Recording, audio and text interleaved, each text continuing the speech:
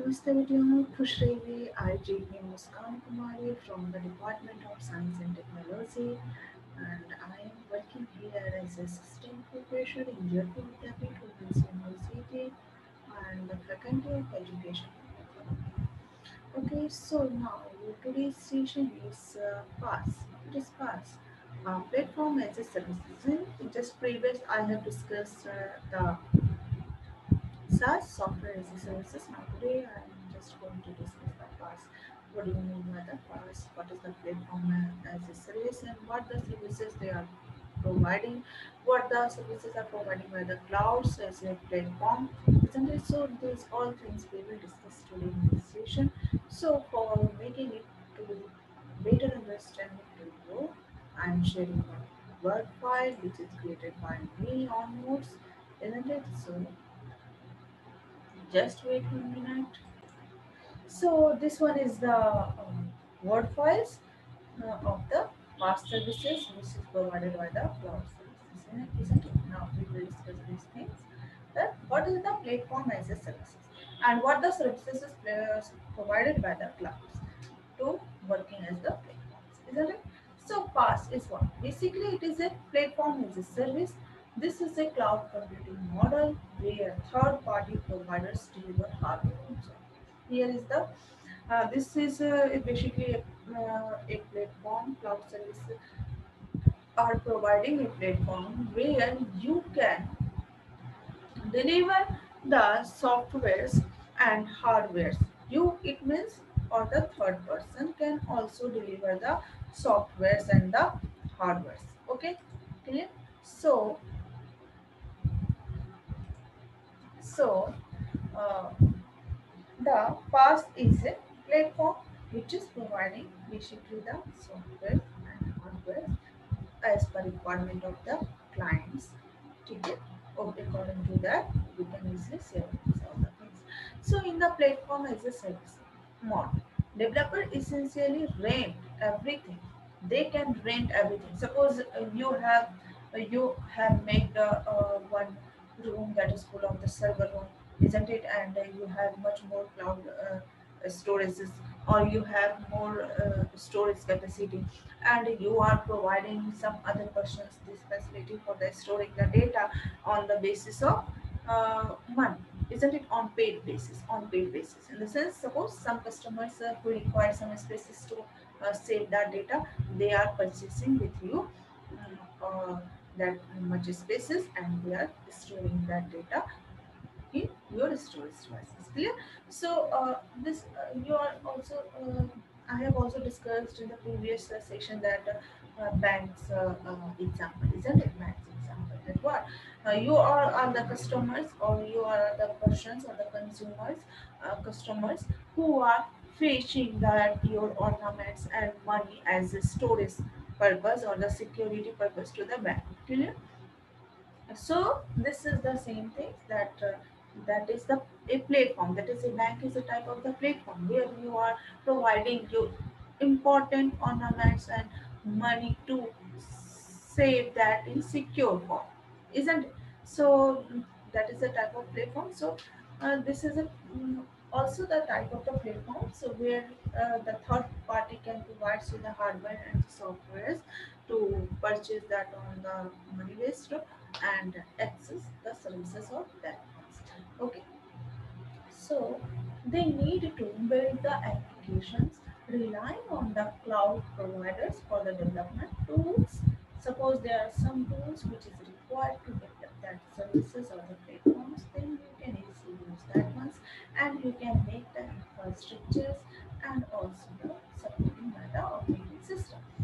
So there are three services models of the cloud computing in which PaaS is one services which is vastly simplifies the web application. PaaS is basically used for developing the web-based applications, which is used by the many more developers who are using the PaaS. They are purchasing the hardware and the softwares on web basis virtually and working and making the cloud, making the cloud-based applications or the web-based applications. Isn't it? from the developer's perspective, all the backend management takes place behind the scene. Whatever the requirements, what is the most significant requirements of the customers to or the developers to design that applications or the web applications they are using all the services by using the platform as a services, isn't it first? And they access all the hardware requirement and software requirements which is based on their required to developing the applications they are using that all the services from that, isn't it? So, although PaaS has some similarities with the serverless computing.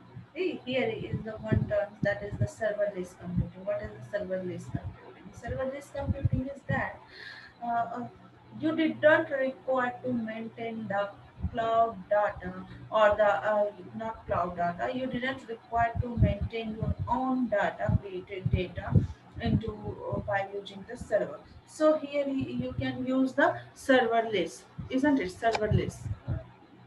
Then serverless, you are using your facilities serverless that you do not require any server to storing that data. You can use or store or access all the data in the virtual form. Okay.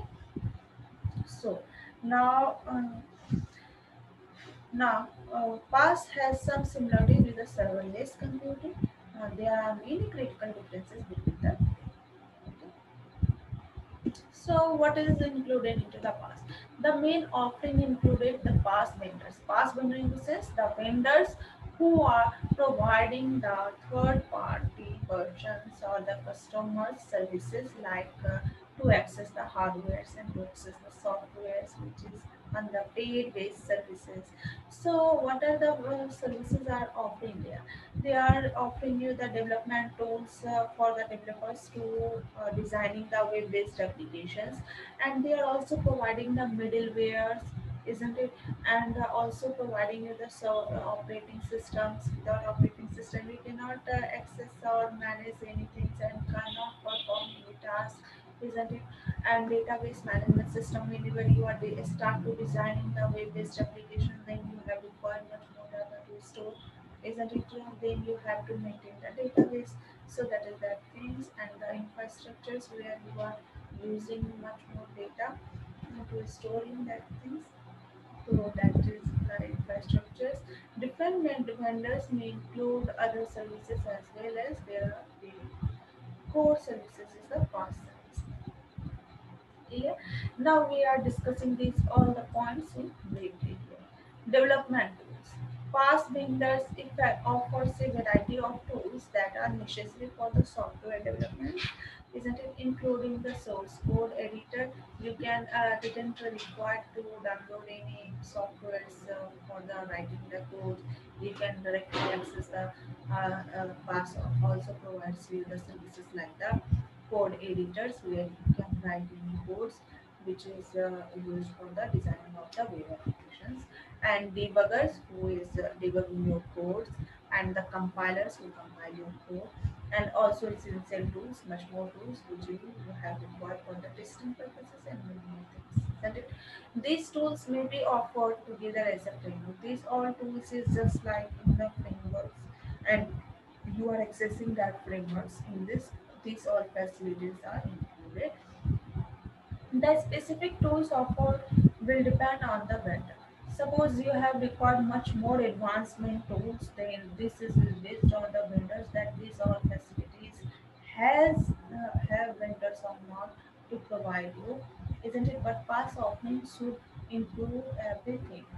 But PaaS, whatever the services they are providing, in that including everything, developers need to build their applications. Now, next point is the middleware. What do you mean by the middleware? Platform offers as a service usually include the middleware so that developers don't have to build themselves, isn't it? They didn't require any middleware because platform usually offers you the middleware so that developers didn't need to use any other middleware. Middleware is what? What do you mean by middleware? This is just a type of the software which sits between the user facing applications and the machine operating systems. Okay. It means this is a type of, which is in between the users and the operating system. You can also say this. Second layer is what allows software to access input. It means it allows you to access the inputs from the keyboards and the mouse. Middleware is necessary for running the applications, but end user don't interact with it. Okay? Now, operating system. Operating system is well known to all of you that what is the operating system. So I do not need to explain this in detail. Operating system is what? PaaS vendor will also provide and maintain the operating systems that developers work on that. On which operating system, on which environment features of the operating system they want to work. Is that they are going to run that operating system for developing the applications, web-based application. Now the database. Database is what? PaaS providers administrate them and maintain the database. But the database is required to create and maintain it for designing the web-based application.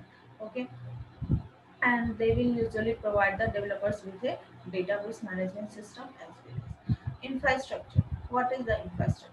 PaaS is the next layer of from the us. You all know that the cloud computing services provides the three services mainly, and but we are reading the four services, but mainly on three services.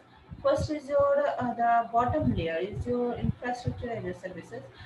Middle layer is the PaaS platform as a service, and the topmost is the software as a services, and then desktop as a services. Okay, so the PaaS is the next layer of the PaaS infrastructure as a services, isn't it? So PaaS is the next layer of the PaaS in the cloud computing service model, and everything included in PaaS is also included in the PaaS. Whatever the services is included in the PaaS, they will be automatically inherited by the PaaS. Okay. PaaS provider either manage server, they can manage the servers, your storage and the physical data center, or the purchase them from the PaaS service, or you can purchase from the PaaS providers. Why do developers use PaaS? Why the PaaS is basically mainly used by the developers? What is the basic needs of this ones? So I can say that faster in time to market. PaaS is used to build the applications more quickly than would be possible if developer had to worry about building and configuring and progressing their own platforms and backend infrastructures. Why we are saying these points that faster time to market? That suppose a project manager has given one project that you have to design these applications, and for designing these applications you have to configure all the you have to make the configurations regarding that applications that you need this much hardware and this software is required for developing and this coding editors you required or the software is required to design these web applications. But during the past, all is available by the past providers. So you haven't worried about anything, hardware and software requirement you can easily access from these services. Okay, so you can easily make the softwares within the less amount of time and launch that products. So this is the fast time to the market that you can launch your products in fastly. Okay, with pass all we need to do is write the code and test the applications and the vendor handles the rest of the test. Okay, products. One environment from start to finish. That they are providing you the environments where you are starting your projects, and you can start your project, then you can complete to the finish of the project. There is no editor in that. What you have done in that projects for the applications. Isn't it? Pass permits developer to build, test, debug, and host and update their applications all in the same environments. In the same environments, whenever you want to debug, test, and deploy that applications, you can easily do. Okay, this enables developers to be slow with their application will function properly hosted before they release. You can easily check all the functionality of that one that applications on these services, on PaaS services, before posting that or the releasing of that products or the applications, and it simplifies the applications development life. Okay, now the in the context of the price, what the context of the pass is more cost effective. They are cost effective. That whatever you require, what the services you are taking from the pass, you have only paid regarding that services. So this is a very cost effective and cost effective. This is in us in many cases overhead is reduced because past customer don't need to manage. Overhead is resolved. Overhead is reduced. Why? Because past customers didn't need to manage and provision the virtual machines where they are started their developing the applications. In addition, some providers have to pay as you go price. As you go pricing in a sense, as you much you are going to using the services or of the past, then you have to pay regarding that all services only. Okay, in which the vendor only charges for the computing resources used by the application, usually saving the customer's money and ease of licensing. Past providers handle all the licensing for the operating system and development tools. Everything else including in their platform, whatever the included in their platforms. Vendor lock. Vendor locking is what? It very hard to switch the past providers that what application in the build using the vendors tools, and it also specify that all the things in the very frequently that you can log in these all the services. Okay, and vendor dependency. This is depends on the vendors. The important resource involved in changing the past, that is basically depend on the vendors. That what are the services they want to provide you, and is that all services are available or not. Isn't vendor make companies more dependent on their current vendors? A small change in vendor internal process or infrastructure could have huge impact on the performance of the application design. Okay, security and the compliance in general. Security is very high in the past to designing the softwares or the applications, isn't it? So there is it also makes it difficult to fully access and test the security measures protecting the applications and its data.